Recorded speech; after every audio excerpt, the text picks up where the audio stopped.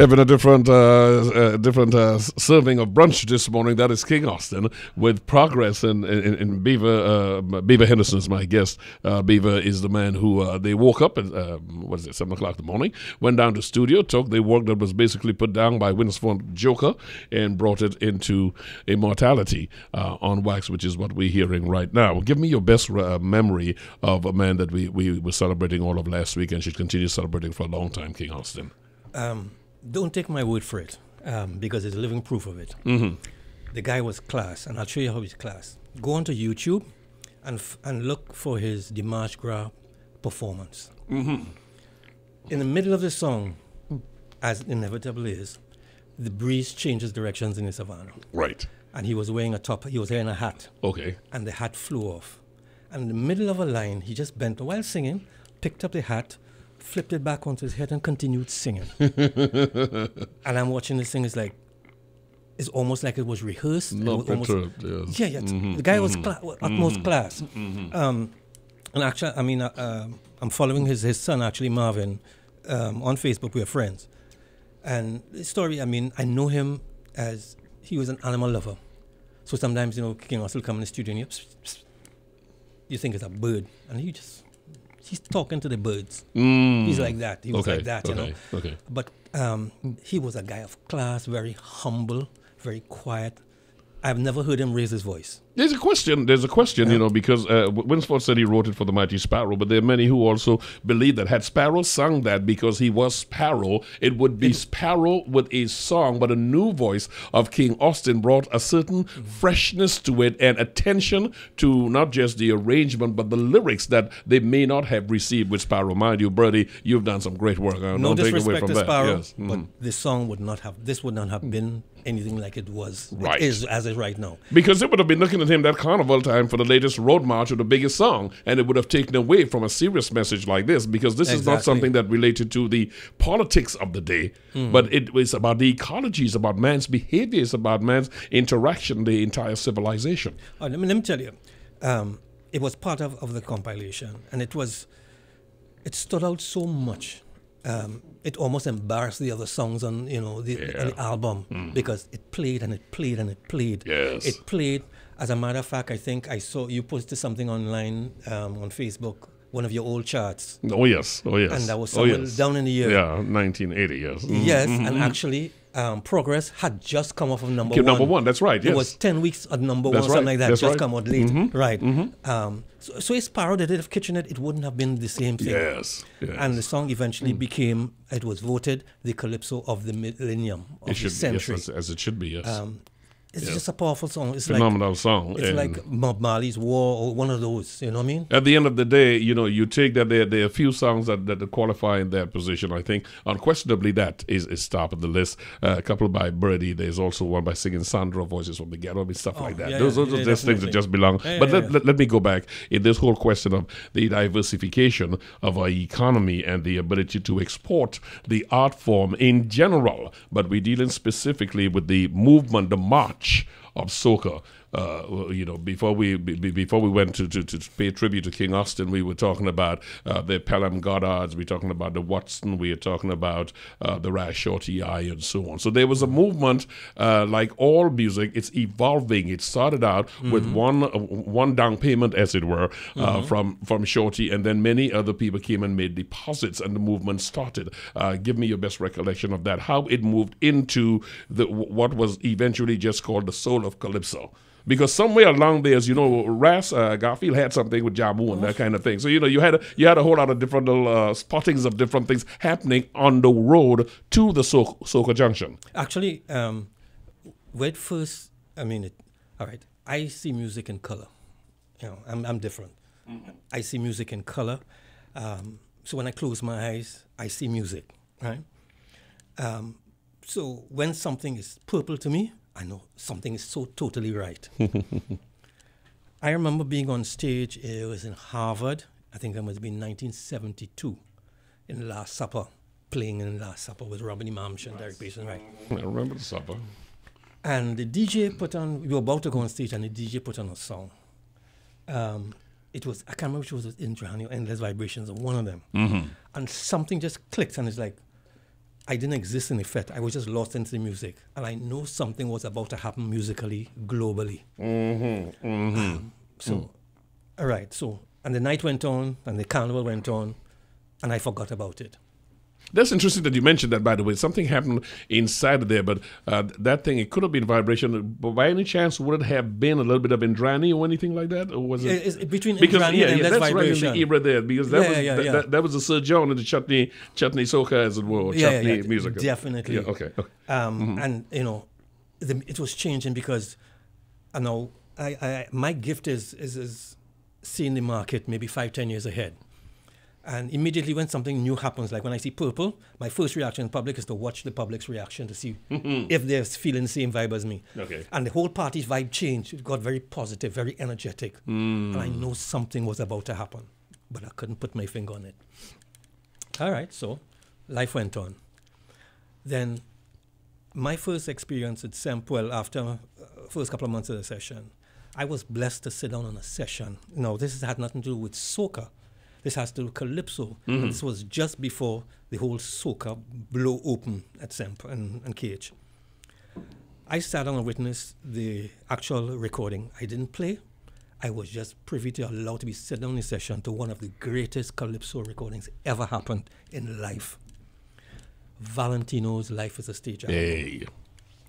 That album is a jazz calypso album with Purple, Smokey Joe and all those things.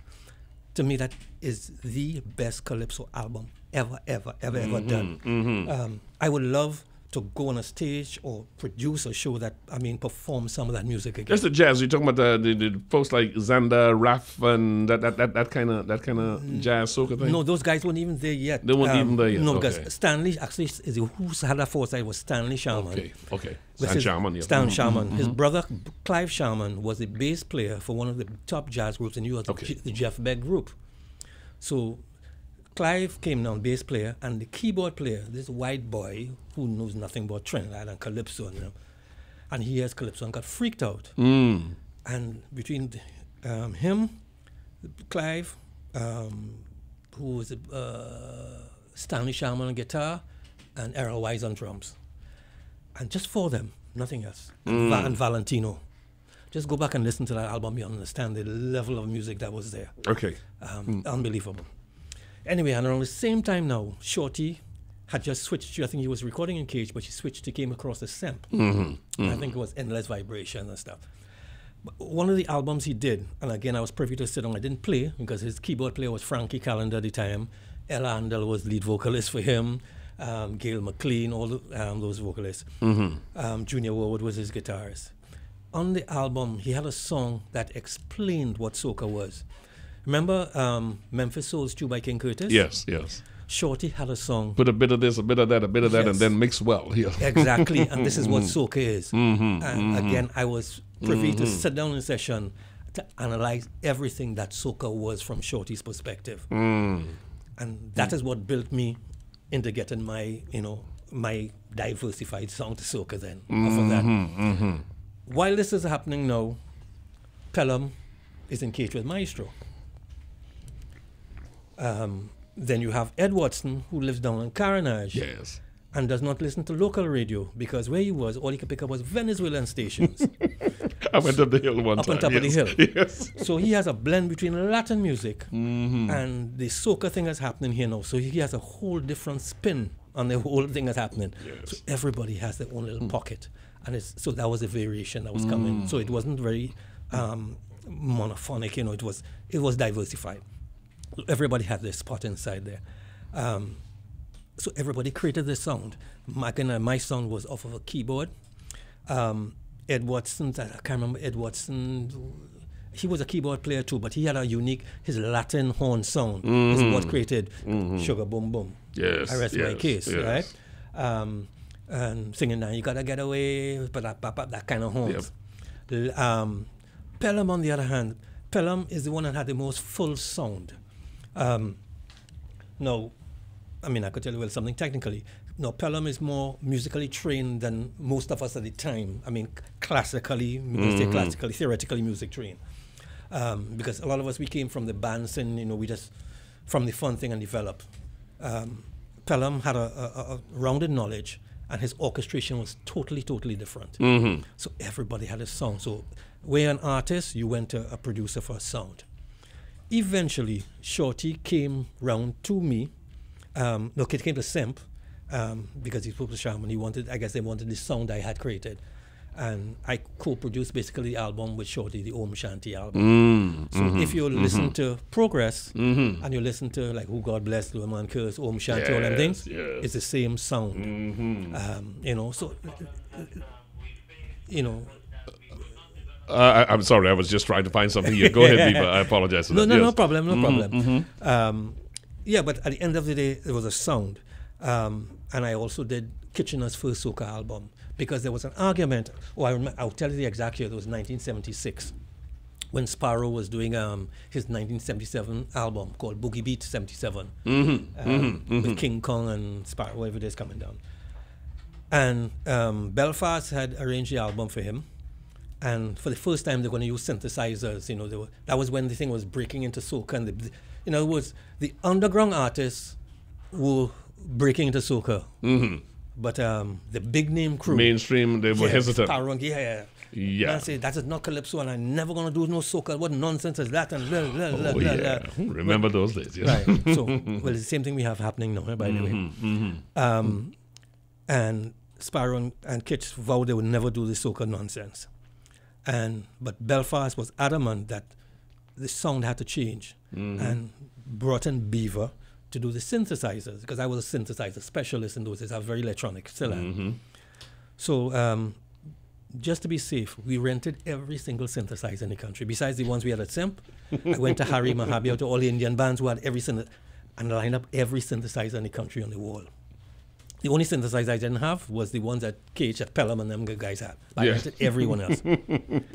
And he wrote lines, for synth and all that. And when it was my turn to put it on, Sparrow said, that is not calypso. I want that on my album. And that was it. Couldn't argue. Right. 2 years later, Kitchener came by me and did his first soca album, Soca Gene. And then that's when the whole thing just tumbled. It just popped off. It just tumbled after that. Now, that direction of soca, as you said, it's I'm going to grab a little bit of Om Shanti, because we got to put that on for a minute. But Sure. but this whole coming together, the movement. At what point it was never a point of unanimity. Not everybody at any point said, "Yeah, this is definitively the sound of soca." But what occurred? What happened? Which particular hit was able to fuse all these ideas coming from all these entertainers with a little bit of the rumba, a little bit of the zouk, a little bit of the salsa, putting this whole thing together and coming to the world's acceptance, or the populace acceptance of this is soca? What did it? I think actually what happened was in the dance hall.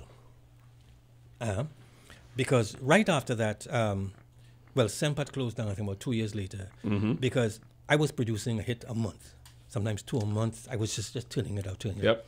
But I was having a problem. In case you guys are wondering, the voice you're hearing is that of Carl Beaver Henderson. Go ahead, Carl. My problem, I was getting problems to market my stuff after now, beyond the little closed circuit that we are in Trinidad. And I decided I needed to go out back on stage. Fireflight was born. Around the same time Fireflight was born, Chandler was born just before that. Charlie's Roots, Charles Resson, Song Rev, Blue Ventures. See, that was a big movement that happened. That was thrusted over. And when those big 5 bands got together, the world stood still for soca. And that was it. I mean, I remember seeing huge artists who came to do concerts here in the Savannah during the year come back under hat and shades in the carnival time, under shades and recording, and then go back up, and next thing you know, they have all night long. But you remember, we were at the Queen's Park, Savannah, when the Jacksons came down, and Michael went like, "Sugar what?" No, actually, it's Randy. He brought on Randy because he couldn't handle it. Yeah. He introduced Randy, who sang Audrey, what you call it? Sugar bum, sugar bum bum, sugar bum. That was comical. It was surprising, but it was comical. And then, if just for the record's sake, the next album they did, the Jacksons. The big song of the album was "Shake Your Body Down to the Ground." Shake Your Body, yes.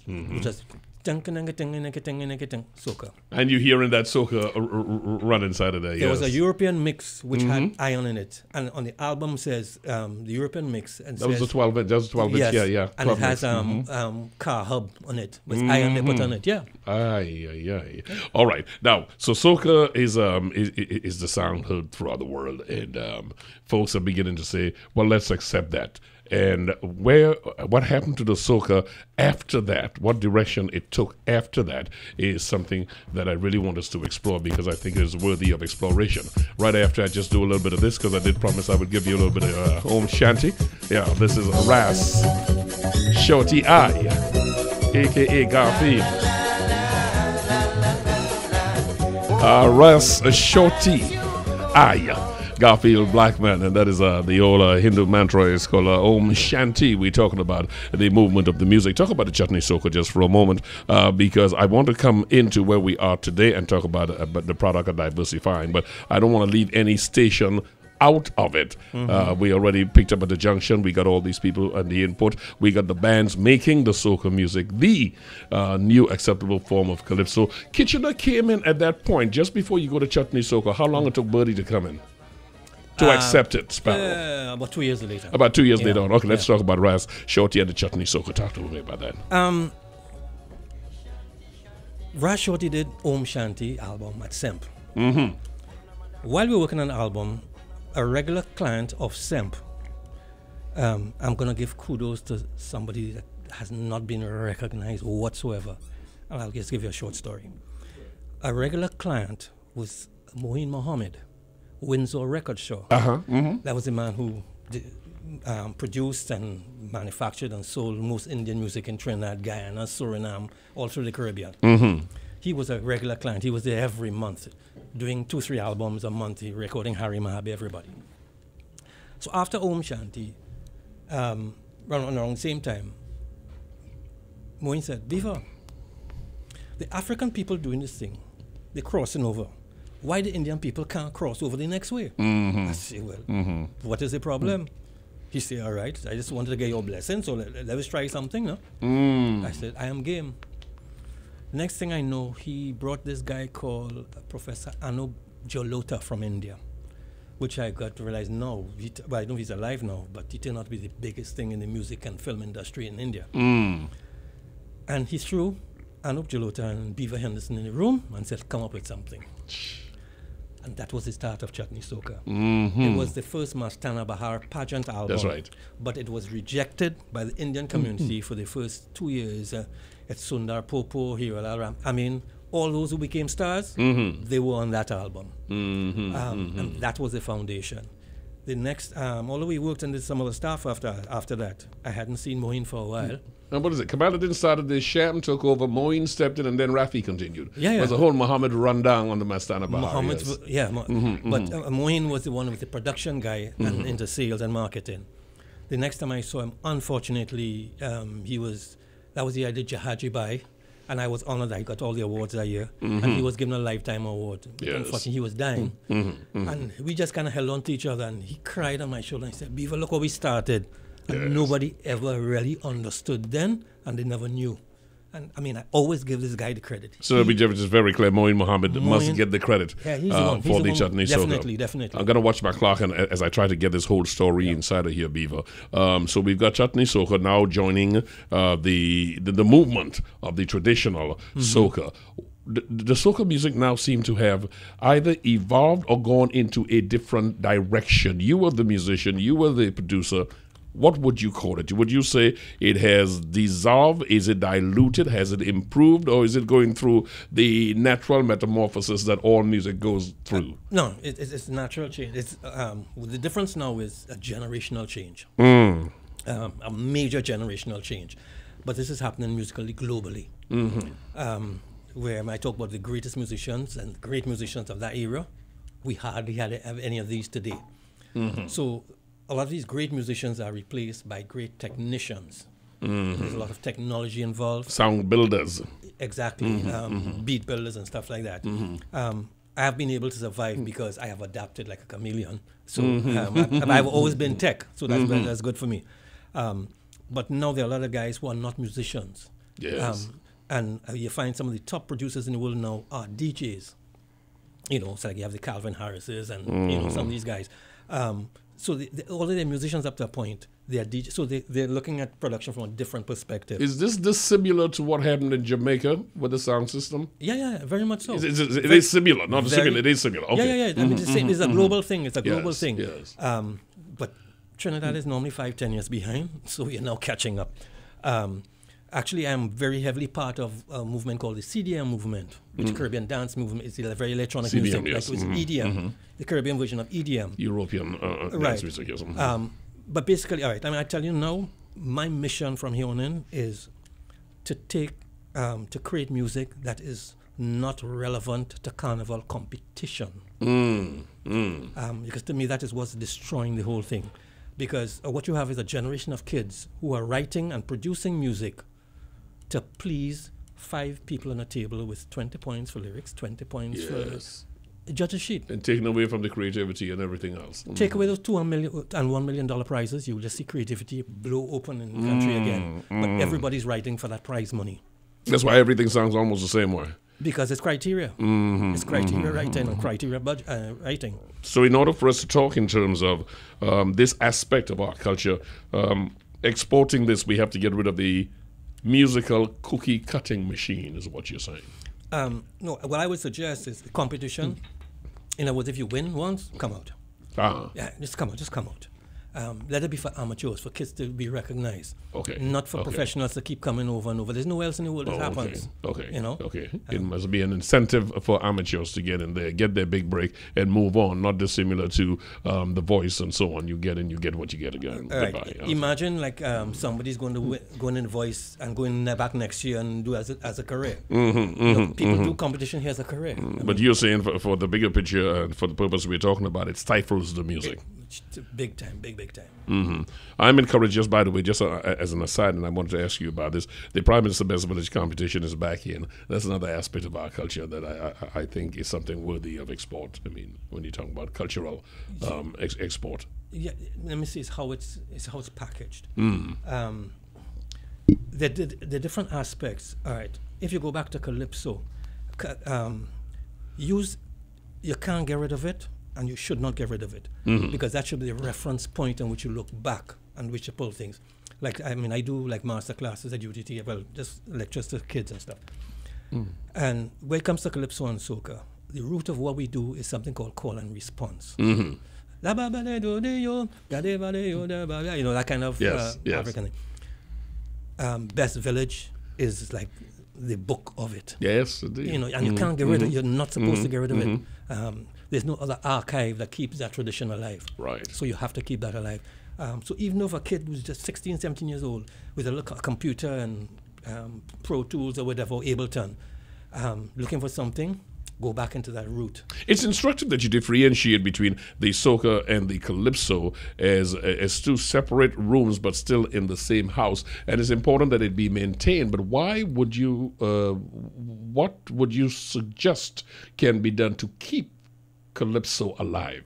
Because soca has the profile, it has a spotlight on it, and the calypsos, you don't have that happening. Thus, there is no incentive for many people to continue doing that. If you say that they're both part of the room and one is a reference point, as it were, it means it should share equal prominence. Actually, and how I illustrate it, because I do my jazz show in Tobago. Jazz festivals are not really jazz festivals; they're music festivals, right? And what you find is music of the 60s, 70s, 80s, and whatever, before 90s come up. So you would not put somebody that's currently on the charts, now big, and headlining all these jazz festivals. It's a different market. Right. So in other words, one is commercial, present pop culture, and one is heritage. So the same way that if I do jazz, I could bring somebody from the 70s or the 80s, and there's an age group that appreciates it. You can call it jazz, it's really music. We can find forums to make them more involved in, is what you're saying, exactly. The traditional calypso. You know, the music market has always had two ends of it, globally. That's always had what is present and what is past. And then there's an underground that is searching for the future. So, but on the market itself is always present and past. Our present is soca, our past is calypso. and that is the foundation.